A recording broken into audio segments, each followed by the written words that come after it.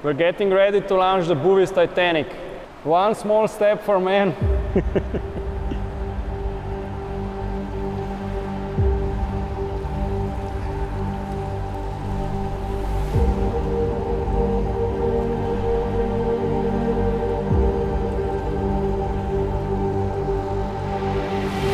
Okay, just a second.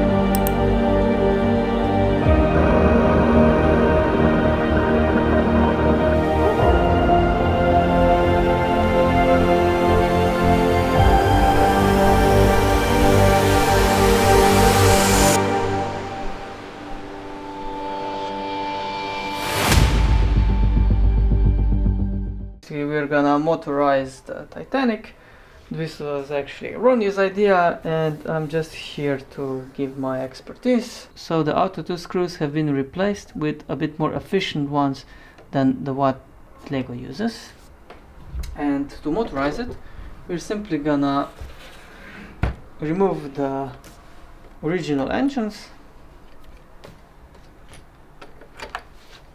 and we're gonna use these old motors. Now, why we are using these old motors? We are using these motors because they have the highest RPM of any LEGO motor. And for our ship, we need as high RPM as possible to get it to some decent speed. So I already pre-built the engine assembly and you just simply insert the motor and that's it. And the other one, I just improvised and put the BuWizz 2.0 in a bag that should keep it safe just in case if some water gets inside. So now that the motors are inserted, I'm just gonna wire them to the BuWizz unit.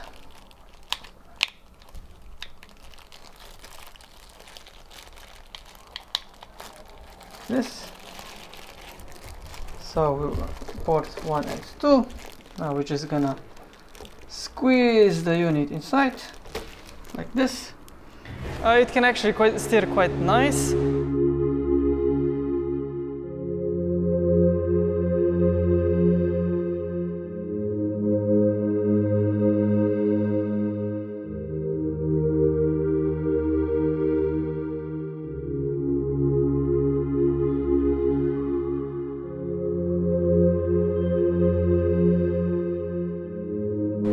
It's encountering some strong currents. Yeah.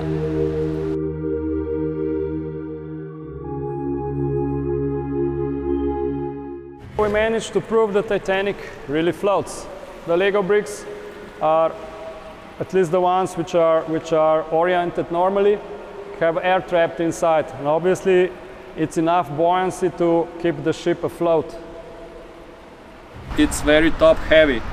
And if you put it in water, it just capsizes immediately. So why does this happen? Because the center of gravity of the ship is higher than the center of force of the displaced water, which makes the ship float. So because we cannot basically change the center of the water displacement force, what we can do is lower the center of gravity, and this is done by adding weights.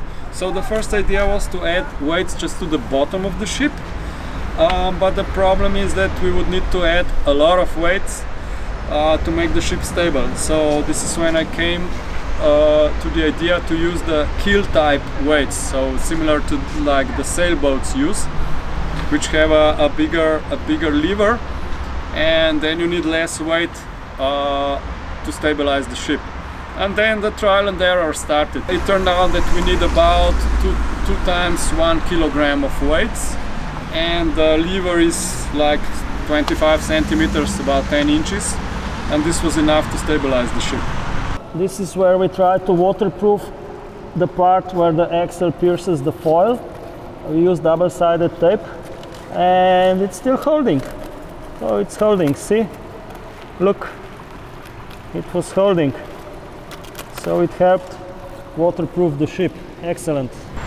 Well, when I first heard that the LEGO Titanic set is coming out, I was quite impressed, mostly by the size, because it was said it's 1 meter and 35 centimeters, more than 9,000 bricks. and then I saw Racing Bricks review, and then I was thinking, hey, maybe we can do a nice interesting project with the Titanic.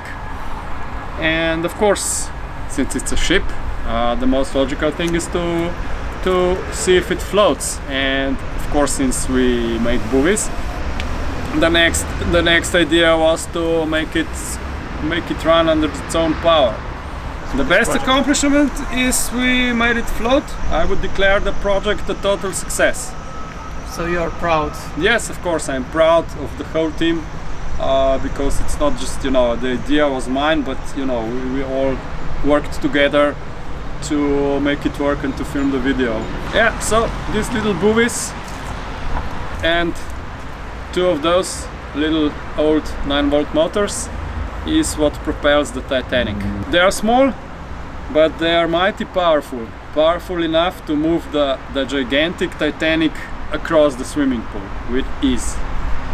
This motor has the most RPM of all the LEGO motors, because most of the LEGO motors are geared, and the RPM to turn the ship's screw needs to be relatively high.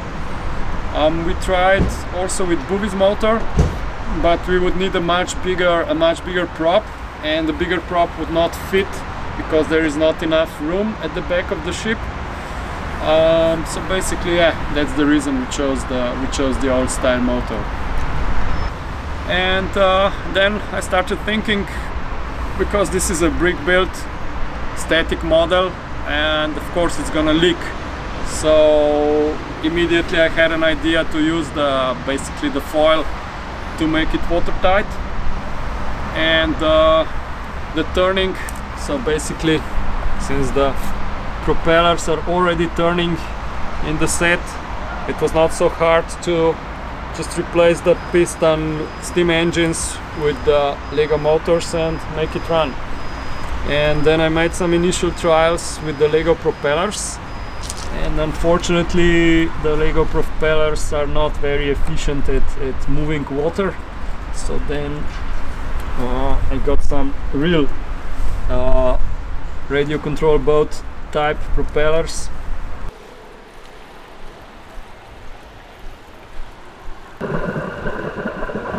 See you next time in the spring, when the weather is not so cold as it is now, where we can film on a nice lake or a river. And yeah, we have some new ideas what to do to make this ship float and move even better. So it's gonna be a little bit of a surprise what we will do next time. So until next time, see ya!